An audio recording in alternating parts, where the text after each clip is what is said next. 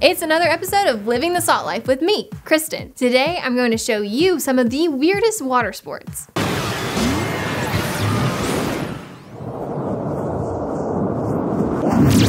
Some of us, like me, will look for any excuse to jump in the water. While fishing, surfing, and diving are some popular and exciting choices, others have come up with some reasons that are pretty interesting to say the least. Here's a list.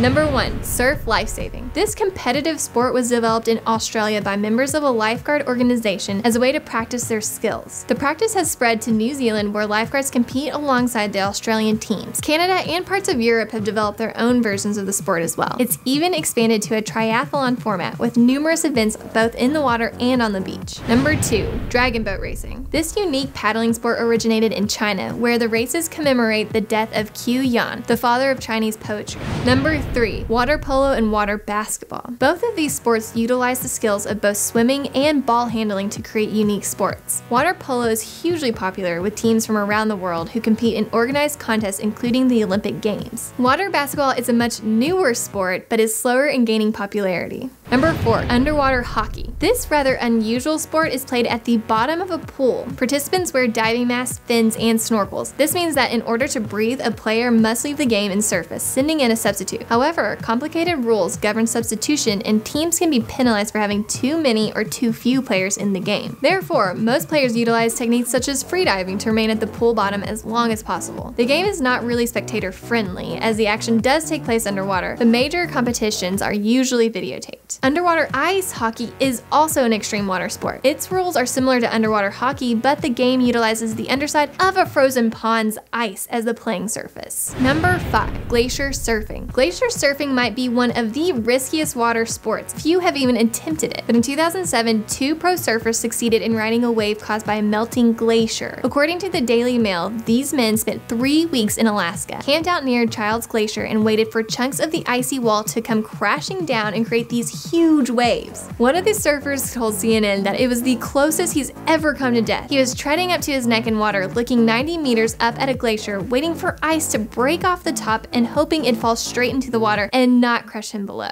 Aren't those crazy? There's a lot of interesting ways to have fun in the water, and I can totally understand. If you're not busy playing underwater hockey, how about you check out some of my other videos? Just hit that subscribe button and you'll be able to keep up with other interesting videos, which I put out every single week. I'm Kristen, and until next time, keep living the salt life.